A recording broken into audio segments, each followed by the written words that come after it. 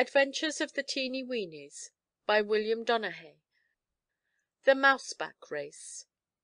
Although the Teenie Weenies refused to live with big people, they never tired of going into the big houses, for there were many wonderful things to see in them. "It was mighty nice of that little girl to ask us to come and live in her doll's house," said the old soldier. "But if we lived all the time in a big house, we'd get so used to them we wouldn't care to visit them, and that would spoil a lot of our fun, for it really is a great pleasure to wander among the things that big people use." One afternoon several of the little folk were taking a walk when they stopped before a big house. "Let's go in and look around," said the dunce, who had fond hopes of finding something good to eat. "Allee same house where Billy Mouse lives?" cried the Chinaman. "That's so," said the general. "Let's go in and make a call on Billy." "Yes, let's do it," cried the rest of the Teenie Weenies, and they quickly made their way into the cellar where Billy Mouse lived. The entrance to the home of Mr. Mouse was through a crack between two bricks. The general knocked loudly several times and, receiving no answer, he told the rest to wait for him, and stepped boldly in. He found no one at home, and so, leaving his card, returned to the waiting Teenie Weenies. "I'm awfully sorry Mr. Mouse is out," said the lady of fashion, as the little people moved away. "I haven't seen him for a long time." "Here he comes now," cried the cook, pointing toward a pile of lumber at the other end of the cellar. "And there's another mouse with him." Billy Mouse saw the Teenie Weenies and came bounding joyfully up to them. "My, it does my eyes good to see you again!" he cried. "It's a long time since I have seen you." Motioning the other mouse to come up, he introduced him to all the Teenie Weenies. "I'm delighted to meet you," the new mouse said, making a deep bow.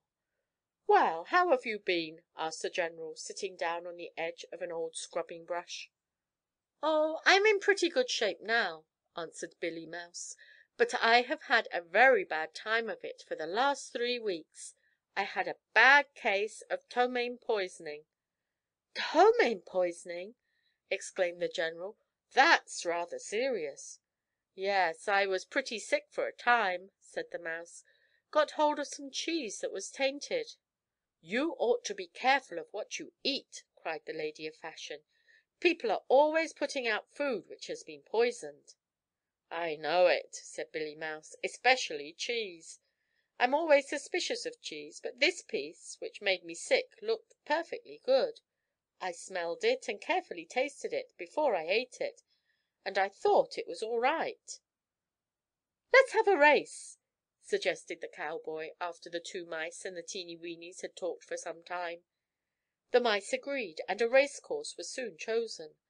The race was to be run between two long boards, and an old scrubbing brush was brought up for a hurdle at the end of the track. The cowboy was to ride one mouse, and the dunce, who claimed to be a good rider, the other.